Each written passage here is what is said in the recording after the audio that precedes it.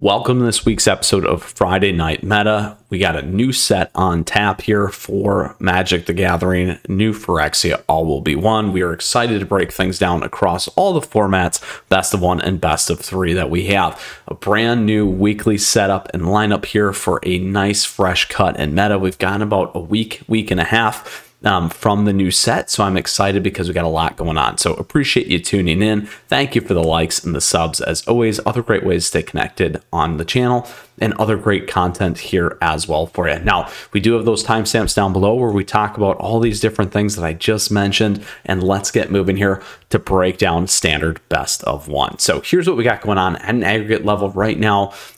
We have Azor's Soldier still maintaining the top. I'm sure many of you weren't thinking that that was going to be the deck, but that is the deck. We got Mono Red Burn. We do have a new one creeping in here, Selesnya Toxic. This has so far seemed like the best deck coming out, swinging for the new Phyrexia set here.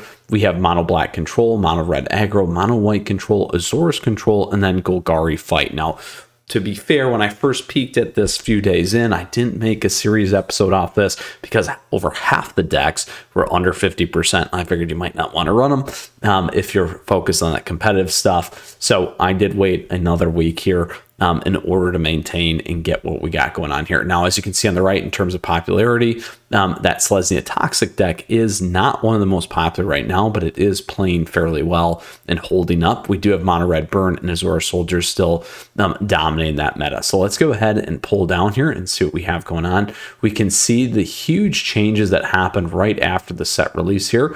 Lots of things moving. Now, to be fair, this is pretty typical. In the past, when I've done a lot of detailed articles on these as well, typically decks that were surviving before that move into the new set as well as season tend to do okay right out of the gate. So, and that's exactly what we're seeing and continue to maintain. Now, we start to see that Selesnya Toxic creeping up. We also start to see that Azor's Control creeping up as we begin with shifts in the meta, along with that Mono White Control there popping into best of one.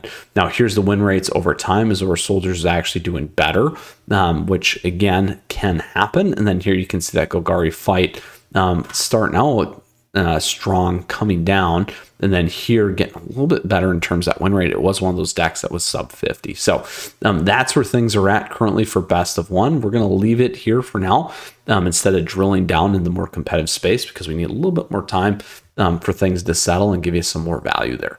So let's go ahead and move over to best of three. Best of three, we do have Azor Soldiers at number one again. Esper Legends, Mono Red Aggro in there. Grixis midrange, Mono Red or Mono Black Aggro, Rakdos midrange, Mono White midrange, and then Jund midrange. So not too much again in things that have changed up. We do have a couple pieces there that are a little bit different. We can see that when we cut over here. Grixis midrange still being one of the most popular, falling down and then being played. We do have that Jund midrange that I was going to mention, and then also our Mono White midrange making some new splashes here, and then a little bit more compression there in terms of popularity. And then similar here on the win rates, we do see Azor Soldier spiking, doing well out of the gates, and then additionally here, some of the other things moving around. All right, so that is standard, one of the most impactful formats here for the new Phyrexia. All will be one review for this week. All right, let's go over and see what we got going on in Alchemy. Probably not too much. So again, we do have some newer decks here, like Mono White Life Gain. Again, however, sub 50%. We do have Mono Red Aggro still being one of the most popular. Mono Red Burn, Selesnya Enchantments, Rakdos Sacrifice, Mono Black Control, Gruul Werewolves, and the other two. And then here on the right, we do see what the play is looking like. And then here again, we see the cutover differences. We do see that Mono Red Aggro pulling down, and then we begin to see some of these other decks pulling up.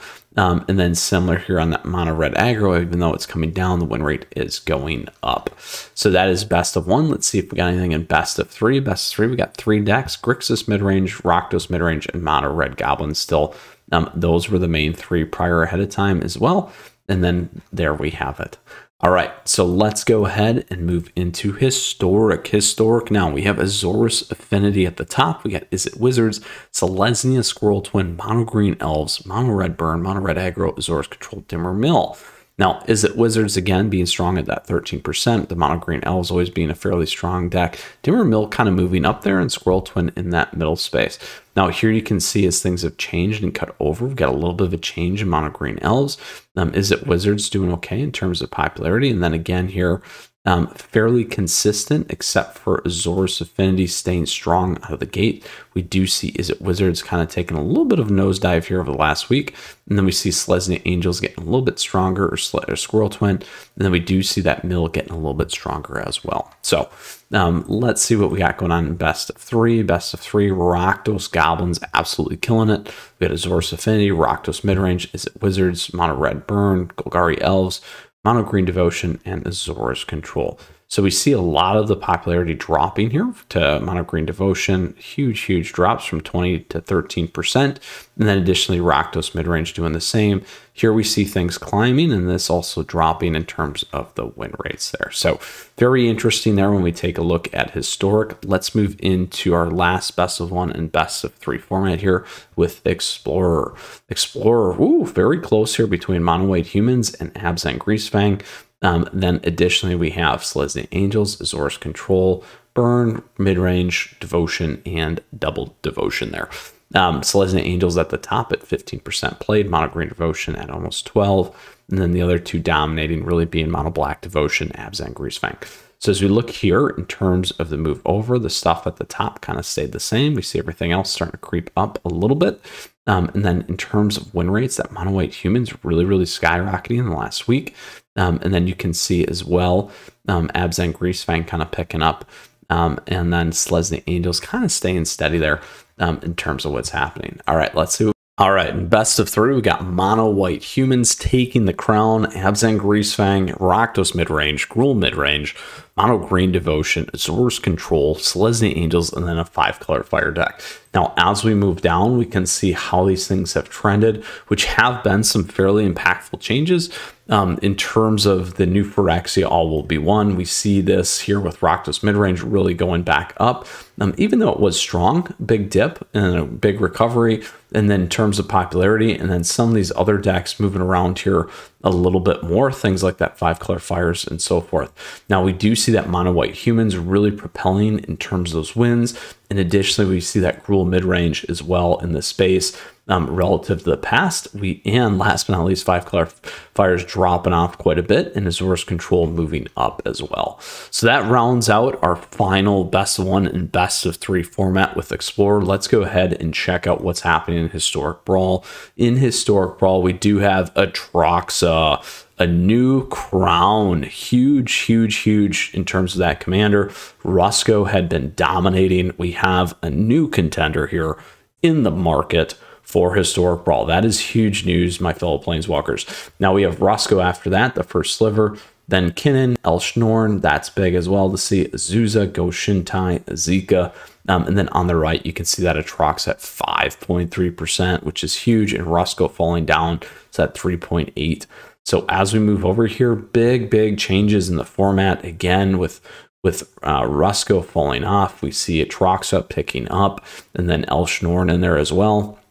And as you can see, the win rates definitely changing, get a little bit more compressed in the space, which is big news, huge change from what we were seeing before. So excited about that one as well. So let's go ahead and pull this all back together, my friends. Thank you for tuning in today. We walked through the brand new breakdown of all the formats, best of one and best of three here with the new release of new Phyrexia All Will Be One. Definitely making some impacts. We can see those across all the formats in terms of some of the stuff that has changes. Certainly standard, certainly in historic, which was exciting to see as well, as we do these on a weekly time base. So with that, thank you again for tuning in. Appreciate the likes and the subs. Lots of great ways to support the channel. Thank you to the members as always. And last but not least, if you have questions or comments, please let me know. I'd love to hear from you, and feel free to come swing by the Discord server and hang out with the community as well. All right, Planeswalkers, until next week, we do have a ton more content coming your way. Stay tuned. Mythras out.